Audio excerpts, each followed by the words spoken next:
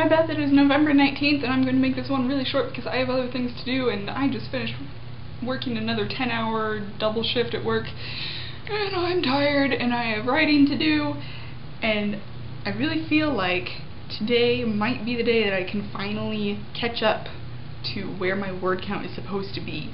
And if I do this, it'll be the first time since day 2 of NaNoWriMo this year that I've actually hit the target word count. I am only 2,209 words away. Cat, stop chewing on the tripod. You're making this difficult. Stop it!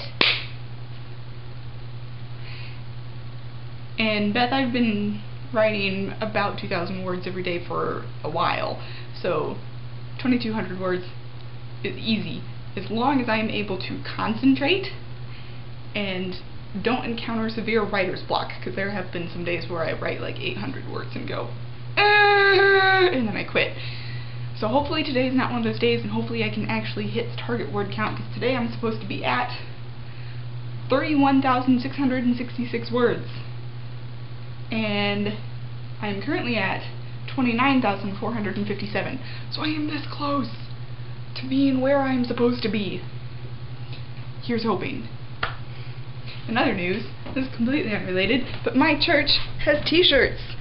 And I got a couple of them. I just happened to be hanging out a little longer after church yesterday, because sometimes I do that, and this guy Doug, who's our site leader at church, and I think probably an elder, but he's a really cool guy, and he just like yelled across the church, he said, "Hey Rachel!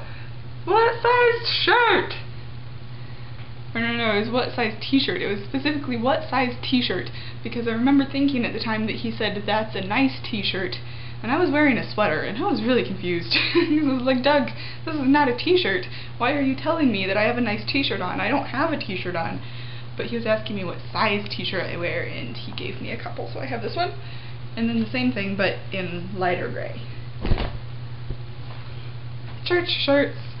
So that is all. I'm gonna stop talking and go write and things. Here we go. Goodbye.